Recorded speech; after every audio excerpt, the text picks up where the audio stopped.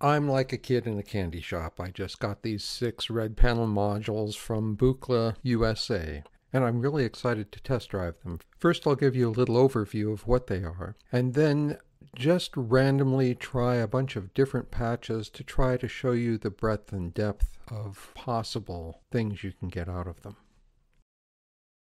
There's the control voltage processor, which is exactly like the original 156, and then there's another 156, but it's modified to totally work with the Eurorack voltages. A model 158 dual sine sawtooth oscillator, which has that raw power that I always have loved about the Buchla 100. A dual attack generator, 180.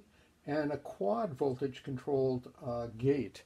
The original only had 2, so it's nice to have 4 gates here, voltage controlled. And then I think one of the best things on top of all of this is a 6-channel mixer.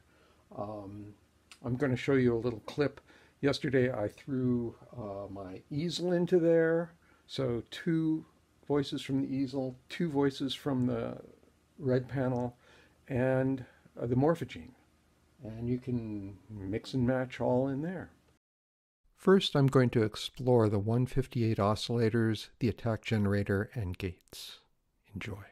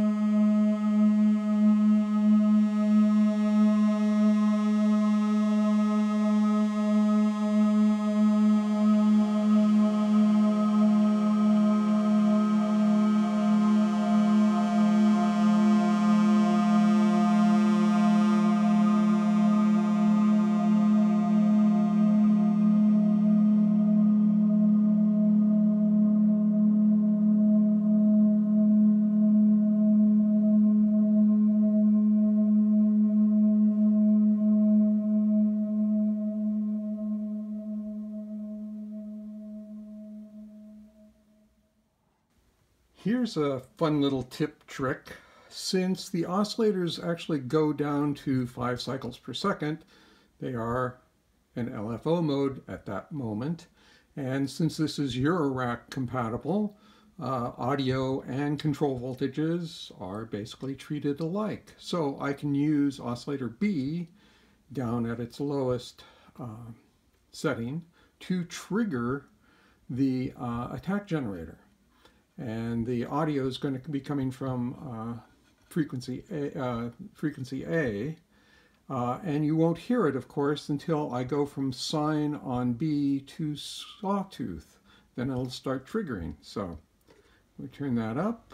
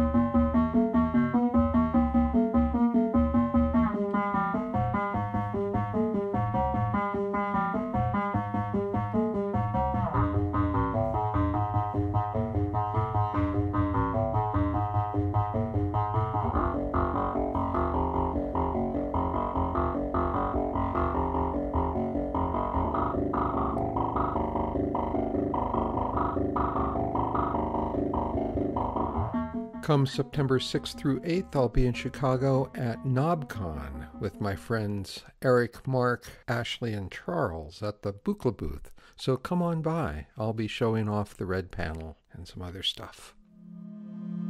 And join my SynthTod Patreon page for sneak peeks and more tutorials.